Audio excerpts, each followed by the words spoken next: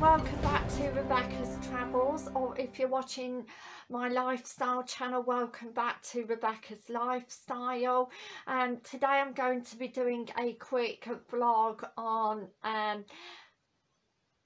the latest travel news worldwide, and there's 5 fantastic points that I'm going to be telling you. So let's jump right into it.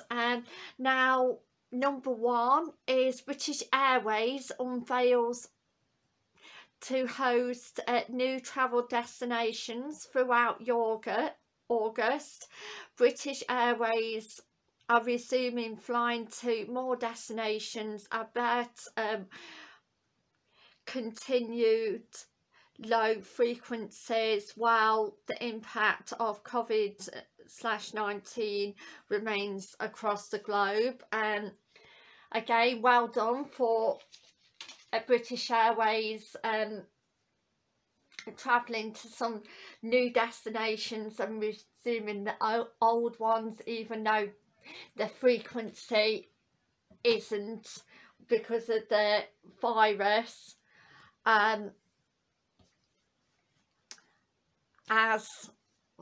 as much, just say, so you won't have as many flights, times and days to choose from, but you will be able to basically get to new countries that you haven't seen if you want to, or visit family, or go on a business trip.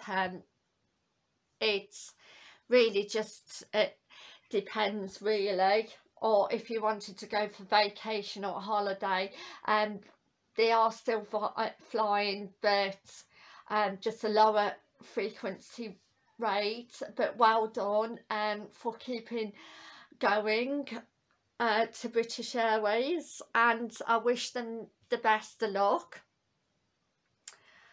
Like every other company during hard times. Number 2, Carnival Corporation sells 2 of its ships for scrap.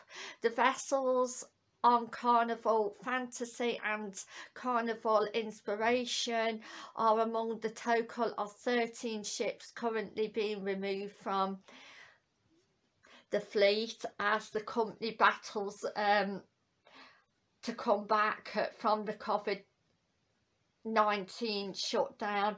I really hope Carnival Cruises again can get back on their feet. Again, it's hard times across the world for everybody, so keeping our fingers crossed we'll be able to develop some new ships in the future. Now, some fantastic news here, especially if you're into tech. Number 3 is Eurorail passes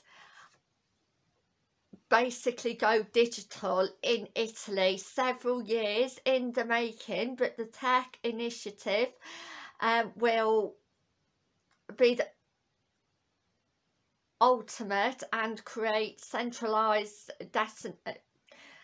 distribution system for Eurail passes, negotiating the neglecting the need for paper tickets, so you won't need to carry a paper ticket around with you in Italy if you're travelling with Eurail, because again they're going paperless, so you'll be able to have it on your mobile phone, which is fantastic. Also, Radisson Blu Resort in the Maldives opens to its first guests.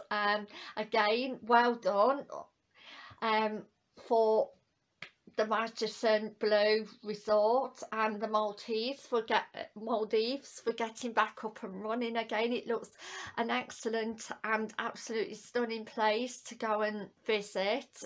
So if you are lucky enough to go and it's your type of destination on a holiday, then I would definitely check it out.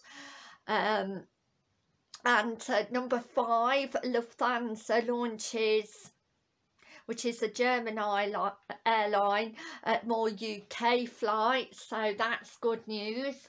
So people have more choice when they're travelling to Germany.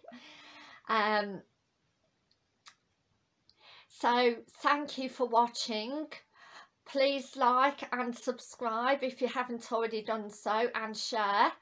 And I'll see you in the next video, which is tomorrow, which is the latest travel news part 2. So please keep watching. If you haven't subscribed, it's the red and white button. If you just press that, and if you also click the notification bell, I upload 3 to 4 times a week on my lifestyle and travel channel. And also this week I'm uploading 5 days a week.